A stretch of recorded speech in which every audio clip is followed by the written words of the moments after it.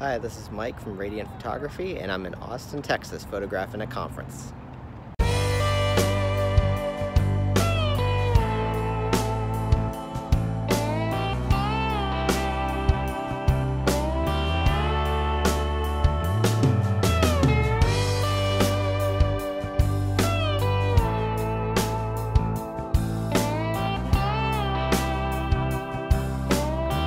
So I thought I would share some tips about how to photograph a conference or a corporate event. And the way I got hooked up with this conference is actually I was a conference attendee. And a couple of years ago I asked them if they needed any help with this, with photographing the conference. And so that's how you get these kinds of connections. They said, yeah, sure, this would be great. We'd love to have you do this for us, and that was how I connected with the gig. And so there's this particular conference is a scientific conference that I'm doing, so it's a little bit different than other like corporate events that you might be photographing, but there's a lot of similarities as well. So the first kind of photograph you take is during a presentation. And so these are basically when you have somebody up in front of a room at a podium talking, and you want to be able to capture them giving this presentation. Sometimes it's a more important person if it's kind of a keynote speaker, that you want to be able to make sure you capture that moment. The first rule when you're doing this kind of thing is that you want to avoid using flash at all costs. Leave your flash at home. Because you really don't want to be intruding on the talk. You don't want people to really know that you're there. And so this means that you need a fast lens, because usually these rooms are darker and you're not using any kind of flash. And so you really need to get as much light in the camera as you can. This kind of thing, usually I would put the 70-200 f2.8 on my camera and leave it there. And so that's kind of what kind of gear you should be approached at. Make sure you don't underexpose images, but also make sure that if the stage is lit, that you're not overexposing any highlights. Sometimes you have to compensate for exposure because you have a bright light on stage, and that's a relatively small part of the image, and so the camera's tending to overexpose. And so you either get to use exposure compensation to take care of that, or you can just switch to manual exposure on your camera and find something that works and stick with it, because usually the lights in these rooms don't change. And so for instance, for the conference that I'm photographing right now, if I'm photographing in one of the larger presentation rooms, I have a set manual exposure. I know what I should be at, and I know where I'm not going to be clipping any highlights, but still have everybody in proper focus. And so again, I'm saying try to include the audience in this photograph, or in the photos, because otherwise you're not really taking a portrait of the person giving the presentation. I mean, sure, take a couple of images that are close up, kind of like maybe with an intense or thoughtful look of the presenter. But overall, what you really want to do is capture the feel of being there, and that means having the audience involved in the shot. So there's two ways you can do this. One is like I was saying, go with the 70-200, but don't be in the front row. Try to move back a little ways so you get the heads of the audience members watching the presentation. And so that's one option. The other option is to go to the front row and go wide.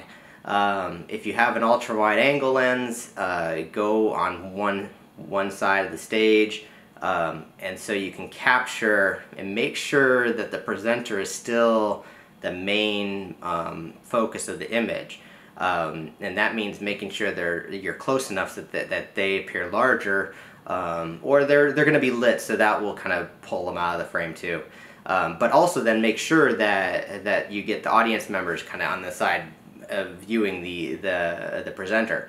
And so that's another option that can work really well. The second kind of photos you're going to be taking are hallway photos, and these are photos that just people going going between sessions, and and you want to be able to capture conversations of who's there, people interacting, people having a good time, and so forth. And this could be at social events that are hosted by the conference as well. But really, a lot of times they're hallway photos. One thing you want to do at the conference, and ask at the beginning of the conference, the conference organizers will often know what are important, like more notable attendees. Learn to recognize these people that basically are either leaders in their field or just are notable that they're there. Excuse me. So you want to make sure that you can capture these people in the hallways as they're interacting with the people as well. And don't just focus on them, but if you have a who's who of people that are important that are there, that will help you capture photos that are more valuable to the conference organizers. And so learn to recognize them. In the hallway, I like to go wide in the hallways because, and here's the thing, when you have like a big talk where you have hundreds of people going in or out of a room, that can really give you some good opportunities to have a wide angle, hold it up high over your head, and just start capturing photos looking down. Because you get like the feel, like the rush going in, or the people coming out ready to grab lunch or move on with the conference and stuff, and usually people, it's a time when people are pretty excited or anxious or to anticipating a session kind of thing, and so it can capture some really good images.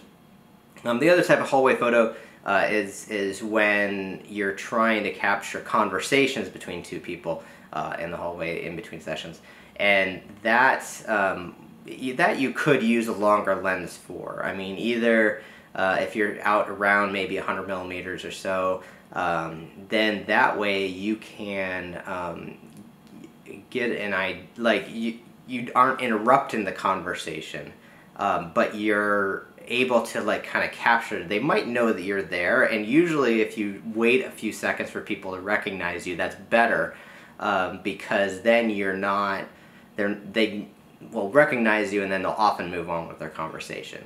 And so you want to capture that candid moment where they're not, you don't want to get a deer in the headlights look. So again, you could use a longer lens so you're not in the middle of the conversation. It really depends on the type of room that you're in, what the best way is to do this. If you're in kind of like I've been at places where there's just like a smaller atrium, sometimes you could take photos across the atrium and not interrupt conversations. If people are at like a railing or something, and you can be 30 feet or so on the other side of that atrium taking photos of people conversing on the other sides. I mean, that kind of thing, that setup works really well. But I mean, really every room is different. And so it just kind of depends how you want to approach it. The other type of session you might be photographing, especially if you're at a scientific conference, are poster sessions. Now, poster sessions are usually when people are presenting their research and they've done a project, and their poster summarizes the work that they've been doing, without having them instructing a full session. And these are important too, but just because a lot of times, I mean, there's a lot of work that's done that doesn't necessarily get its own session, but they have a poster there, and it's important to kind of capture these interactions, because a lot of collaboration happens during a poster session. A lot of people might meet others that are working on similar work that they are, and start collaborating from it, and it's just an overall good experience to kind of capture.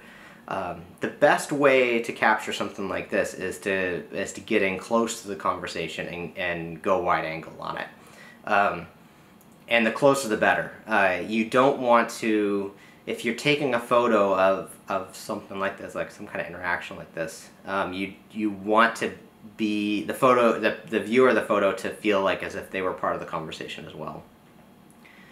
And so you want to approach them. I mean, oftentimes you'll have multiple people looking at a poster and having the person who created the poster kind of having a mini presentation of them.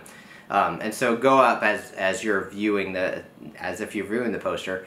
Kind of be there for a few seconds. Wait. I mean, again, it's important. Wait for them to notice you, because what you don't want is kind of like to take a picture, have them turning, looking at you as you're taking the picture, and get this deer in the headlights look. That's it's not going to work out. The picture's going to be a throwaway anyway. And so especially for posters, I mean, it's something where I would often stand there for maybe 10-15 seconds with my camera up, just kind of just getting them to notice me, and then they move on to their conversation or the presentation that's the conversation that's happening at that time. And so this way you get people in more of a natural state. The other thing you want to wait for them to do is oftentimes, I mean, if you just get a photo of two people having a conversation and they're not like, you want them to be active in some way, I guess is what I'm saying. And so the best way to do this during a poster presentation is oftentimes people will point at the poster as referencing something on the poster itself, and that's the best time to capture the image, because you get this active moment between 2 or 3 people, and it really kind of is a good way to capture that conversation. The other thing is that don't chimp in these kinds of situations. I mean, you are there. You're providing some interruption in the conversation. Although usually poster sessions, there's lots of conversations happening in the background. It's really a busy room, and so it's not like you're being too intrusive. You can get away with being closer in this kind of situation, but you still don't want to interrupt the conversation that's happening, and so don't chimp your photos when you're there. Wait until after you've moved on and check to see if you need to make any exposure adjustments or so forth. The first couple usually you end up throwing away, just because you're kind of dialing in your camera settings in that kind of situation. Yeah, and again with this, I mean, you don't want to be too intrusive. Take one photo. Flash is okay, and preferred actually, and I'll explain a little bit more about that afterwards. But take one photo and then move on to the next conversation. And so that's a good way to go. Moving back to the whole flash, you want to expose for the room that you're in, and a lot of times poster sessions are in a big exhibit hall kind of room, depending on the size of the conference, and so lighting in there can be challenging. A lot of times they'll be using fluorescent style lamps, and it's not ideal, and so you might want to gel your flash so that you don't have to worry about color balance later on, or white balance later on. The other thing is that, yeah, flash is definitely okay, but expose to the room. Get what your exposure would be for that room so that your flash isn't like a blinding flash. And so this means using higher ISOs in your camera, using I mean, you can only go so wide on your aperture, because if you go too wide, you're not going to get both people in focus. And so oftentimes for something like this, somewhere around f4 is good. And so what you really do need is a camera that can go to higher ISO if you're in a darker room. And then have the flash on, but you just use it as fill flash to kill some of the shadows, and make the people look just that much better. So those are my tips for photographing different types of sessions at a conference. This week I'll be here in Austin for 4 or 5 days doing this, and I totally recommend it. It's a great kind of photography where in most situations you can be kind of just photographing things as they happen. And so it doesn't require any kind of posing or anything like that. It depends. Sometimes conferences will want you to have group shots and stuff that you'll want to pay attention to posing and so forth. And so be prepared for that, but most of the time you're not having to worry about that. You're just kind of capturing the event and just kind of being there. And so that is kind of what you're trying to communicate to people who view your photos. You're trying to get them to feel what it was like to be there. So yeah, that's good luck. If you have any questions, leave them in the comments below. Click like if you like this video, and I'll see you next time. This is Mike from Radiant Photography.